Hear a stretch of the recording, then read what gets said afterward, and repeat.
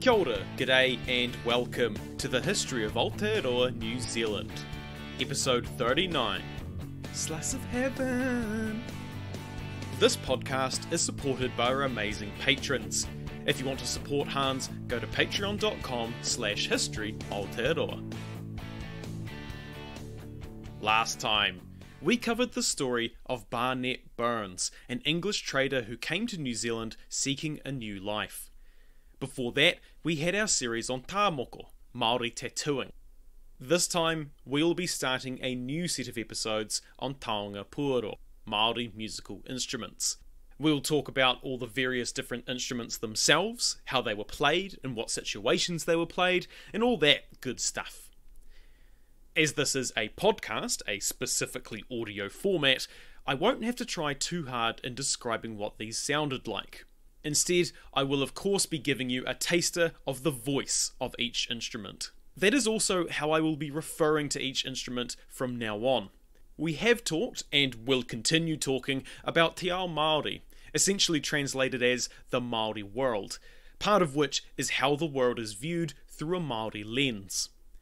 Something I found really fascinating while researching Taonga Pūoro is how Te Ao Māori was applied to them, in the sense that they didn't often refer to the sound that the instruments made. They talked about the voice it had, or in some cases, the multiple voices, more in the sense that it's a living, breathing thing. So we will be following their example and talk about the voices of these instruments that were used to communicate with the land, the birds, and tupuna, ancestors. To start with, let's talk about what Europeans thought of Taonga Pūoro. And I can hear you all groaning from here, and I get it. I feel your pain, because we all know how this is going to go down. That's why I'm putting it here at the start, so that we can get it out of the way. But it is still a perspective that is valuable and should at least be noted. So, as you've probably guessed, Europeans almost universally hated the melodies coming from Māori instruments. Elston Best describes numerous instances of people's complaints of instruments making a, quote, shrill horse sound, end quote, or, quote, a most horrid noise, end quote, or, quote, a hideous bellowing, end quote, or, quote, entirely discordant, if not absolutely hideous, to a European ear, end quote. You get the idea. He also talks about someone who said of one instrument, quote, they produce a sound similar to the sound of bagpipes, end quote. Best refutes this, however, saying, quote, I would say that nothing is less like that of the bagpipes, end quote. As someone who goddamn loves the bagpipes, I can't really decide if either of these are meant to be insults or compliments.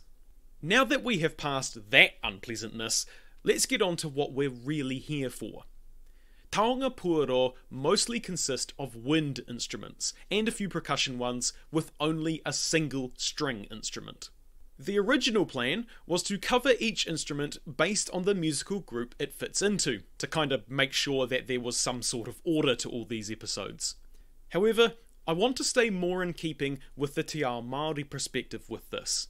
So instead of using the Western or Pākehā grouping system, I'll use a more Māori one, which tends to group the instruments based on the atua, god, that they come from. So the instruments that call to birds in the forest are grouped under Tānemahuta, god of the forest. Instruments that use shells are of Tangaroa, god of the sea. The flutes are grouped under Raukatori, goddess of flutes, with the other instruments that are blown into coming under Tāwhirimātea, god of wind and storms. Gourd instruments are put under Hene Pū Te Hue, goddess of gourds. And finally, instruments that are to do with the setting of rhythm are in the family of Papatuānuku, the Earth Mother. Please note that this grouping system does not necessarily reflect the views of Māori of the time, or even today. Let's start then with those instruments that come under Tānemahuta, separator of rangi and papa, maker of the first woman, father of birds, trees, and mighty atua of the forest. Whoa, that's neat. Karanga manu are bird callers that were used for a few different purposes than the obvious one you might be thinking of. They fit easily in the palm of the hand and can be played with just a couple of fingers, being basically a small bell-looking object with the blowy end being small and the noisy end being big. karanga manu were made mostly from rock, such as sandstone, soapstone, and perhaps pounamu, which may initially indicate that they wouldn't be part of Tāne's domain, if it wasn't for the bird calling. What truly muddies the water here, though, is that a subset of karanga manu were the pui Aotearoa, which was made from a hollowed out gourd with 2 holes drilled into it on each side. A cord would then be pulled lengthways through the neck and sometimes feathers attached near the larger holes. The idea potentially being that as the pui Aotearoa was swung around, as that's how it was played, the feathers would baffle the ear around the holes and change the sound, or perhaps to attract birds visually. Being made of a gourd, but used to attract birds, makes this Taonga Pūoro sit squarely in both Tāne's realm as well as Hene Pūtehue's realm, goddess of gourds. Although, since they were swung around to make the sounds of the winds, they were also said to come under Tāwhirimātea as well. Because, when you're talking about culture and anthropology, nothing is ever too straightforward. So keep that in mind going forward, that when I say an instrument is in a certain realm or category, that is always a bit fluid depending on your interpretation. What the karanga manu were used for was attracting birds to catch, for either as pets or to eat, which was done by mimicking their calls. The pui Aotearoa was used to catch kiriru in particular, but it was also used in rituals for the start of the hunting season, particularly by tūhoi. Though a source from Ngāti Kahungunu said in one of the books I read that it may also be used to attract a lover. If you are somewhat familiar with the origin story of this iwi, that may come as no surprise. One of the other reasons Māori used these was to commune with the birds and the wider forest. This is a running theme that we will encounter in that Taonga Pūoro are thought of as the objects through which the gods, spirits and ancestors can be communicated to. In the case of karanga manu, the birds were said to give advice and wisdom from Tāne, or that person's tipuna, as well as other tidbits. Another subset of these was the karanga weka. No points for getting what this was used for. This instrument mimics the weka call to attract them, though it is noted that its effectiveness changes depending on the region, with the instrument needing to be adjusted for local quote-unquote dialects that the weka have. As far as I can tell, there aren't any surviving karanga manu from the pre-European period, another theme that we will encounter often. However, there is one karanga weka made of soapstone that is held by the British Museum, the only example of its kind. So what do these sound like? Well, here you are.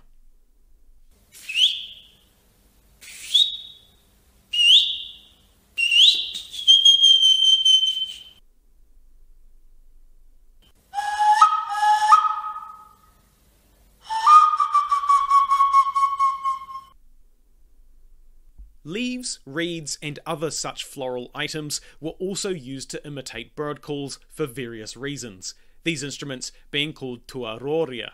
The leaves of karamu and papauma, a shrub and broadleaf tree respectively, were favoured to be folded and blown, although this obviously changed depending on where you lived and what plants and birds were available in your area. The leaves would be folded along the centre rib and held at both ends by the thumb and index finger, which would create a tunnel and then blown into. You could then change the pitch by increasing or releasing tension on the leaf, which would often have a reedy kind of voice. Other plants that could be used were harakeke, kiakea, and tikouka. Hopefully all plants you are somewhat familiar with now. Some of these leaves would be too waxy to blow into, so instead they would be drawn across each other to create alarm calls, which was apparently quite effective for weka or for scaring off other species. A source that I read also gave an example of some hunters on the Wanganui River, who would cut a clump of reeds, hold them in their hand and make bird calls with them, before discarding them. There was also another instrument that was used to catch kiwi specifically. It's called by a few different names depending on what region you are talking about, such as kākara by Tūhoi and Te Arawa, tātara in Wanganui, rore by Tainui, and pāteatea in the South Island. What it was is a kind of rattle made by weaving a flax collar with either hardwood or bone cylinders hanging off, which would obviously make a bit of noise, particularly when the collar was put on a dog. There isn't really any information on why this worked. That seems to have been lost partially because there isn't any historical examples, but the thinking goes that perhaps it sounded like worms or insects moving in the leaf litter, which kiwi would want to eat. It would also be helpful for the hunter as well, as kiwi are nocturnal and would be hunted in the dark, so it was an easy way for the hunter to keep track of where the dog was. Unfortunately, I was unable to find a clip of the tuaroria, but you can see it in action if you watch episode 5 of Artifact, a short series on Māori TV that I would highly recommend. The last few instruments we have talked about are what Brian Flintoff calls songs of the birds, presumably as that is the inspiration for those instruments and generally what they are trying to imitate. The next few instruments are what he calls songs of the insects, as they likely take their inspiration from and try to imitate the sounds of insects, though they still come under Tāne's domain, as insects are found in forests, along with these instruments still being used to communicate with birds. The roria is an interesting little instrument that is kinda similar to the Jew's harp, if you're familiar with that. If not, the roria is an instrument that sort of looks like a comb, but with just one flat tongue sticking out. I'll put a picture up on historyaotearoa.com under this episode if you want to have a look. They are often made out of mānuka, supplejack wood, or sometimes whalebone. The way it was played was by holding the wider bass in one hand and putting the long tongue next to your open mouth in parallel. The tongue would then be struck, flicked, or pressed on so that it would wobble and vibrate, with the open mouth acting as a resonator. The mouth could then be opened or closed to change the voice of the instrument. By this action, the player could also speak words or karakia and sing or hum as they played, which was done both for entertainment as well as also speaking with the spirits. It was also said that playing it could relieve the tension in the fingers after a day's weaving. Once Europeans arrived, the roria fell into disuse as the metal Jew's harp was presented to them. Māori seem to have been really keen on the harp, more so than any other European instrument, likely because it already resembled something that they were familiar with, as opposed to, say, drums or the violin. In fact, they thought it was so cool that boxes filled with harps were provided as payment for blocks of land, along with the usual items. The tongue of these metal Jew's harps or roria would sometimes be covered in wax, which would give the instrument a slightly gentler voice.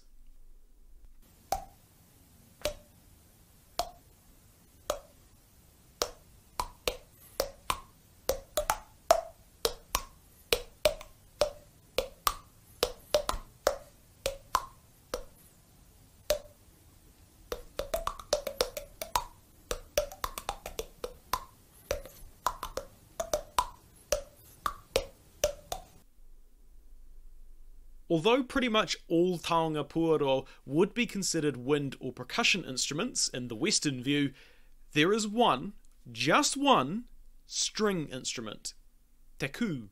These were essentially small versions of a bow that you would see an archer in other cultures wielding. It makes for an interesting thought as to why Māori found it useful as a musical instrument and not a weapon of war. In fact, never really making that link at all, instead perhaps taking this idea and applying it to cutting down trees, if you remember back to the carving episodes. We don't know a huge amount about how it was played, but we do know that they were played close to the mouth, similar to the roria, and that the string was struck with a striker, or the fingers. Again, like the roria, they were often made of supplejack or whalebone, though we don't know what the string itself was made of, as no historical examples have survived. But if I had to take a stab, it possibly could have been harakeke or something similar. Let's move away now from the realm of Tānemahuta and his forest, and head into the realm of his brother, Tangaroa, Lord of the Ocean. Unlike the instruments that come under Tāne's influence, Tangaroas weren't used to speak to the fish and dolphins. It was more to do with what they were made of, namely, shells, and in the case of the Pūtātara, they were large Triton shells of the Triton australis. The thing about these shells in particular, though, is that they weren't native to Aotearoa, so they were actually very difficult to come by. Either they had to be brought over when Māori first arrived, or they had to be collected when they washed up on the beach, mostly in the North Island. As a result, a pūtātara was highly prized and often passed down through the generations, with some being given names, which wasn't uncommon for instruments that were rare or of great significance. For example, the two pūtātara in some versions of the creation story were made after Tāne returned with the three kete of knowledge, and named Pūoro rangi and Te Wharara o te rangi. There is also Aotearoa, a pūtātara from Tūwharetoa, which was used to announce the birth of a high-ranked child. Due to this high importance, they were often targeted as key items for looting for their practical, spiritual, and symbolic power. Even as recently as the 1980s, pūtātara have been recognised for their symbolic power, when a group led by Tame Iti, a well-known Tūhoe activist, protested a plan by a timber company to plant trees in an important historical site. During the course of this protest, police confiscated his pūtātara. We'll talk a bit more about what these instruments were used for in a bit, but you're probably screaming at your phone or computer for me to tell you what the hell they are. So, let's get on with that next. Pūtātara was sometimes called war trumpets, though that really only encompasses part of what they did, but essentially they were a form of trumpet, of which Māori had a couple. As we mentioned before, they were made from large triton shells, although they could also be made from the slightly smaller shells from, and here comes a badly pronounced scientific name, Chirona lampus rubicunda, which is a native sea snail, so the shells were a bit more readily available.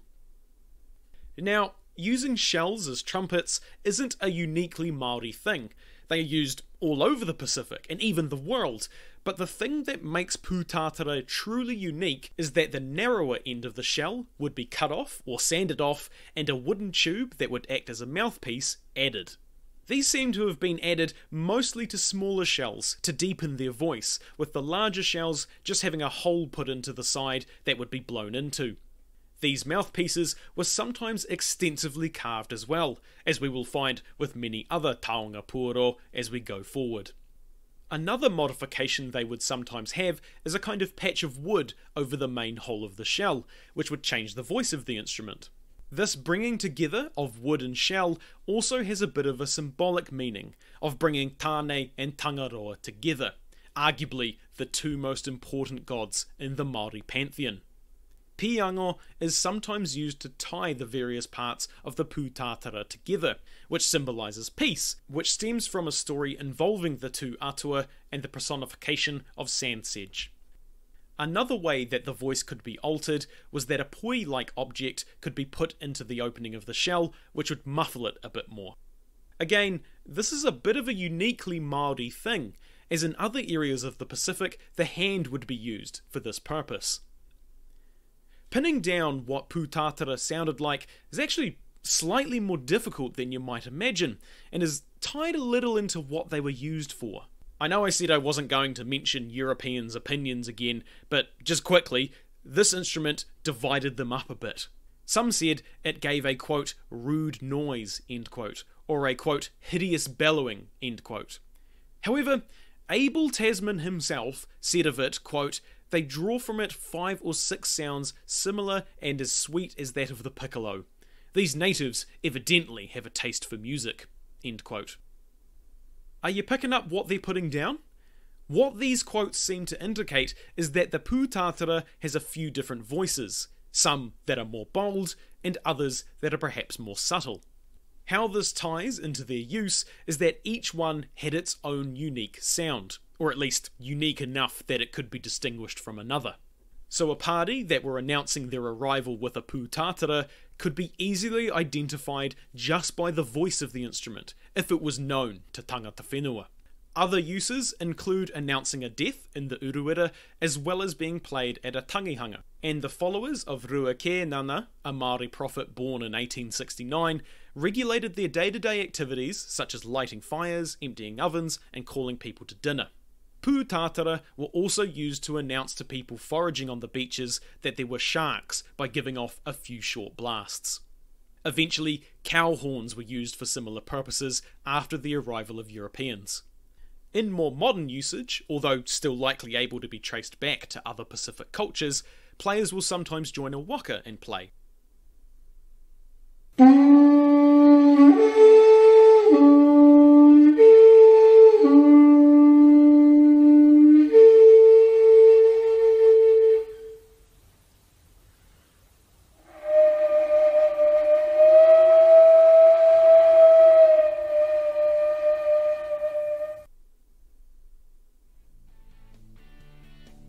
There are a few more instruments that we will talk about from the domain of Tangaroa, but that is where we will leave it for today so we can talk about them properly and don't run out of time.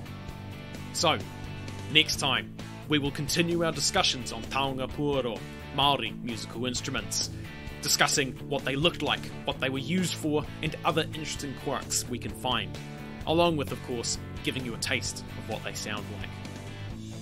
If you want to send me feedback, ask a question, suggest a topic, or just have a chinwag, you can reach me through email at historyaotearoa@gmail.com or Twitter at historyaotearoa or Facebook at History Aotearoa New Zealand Podcast.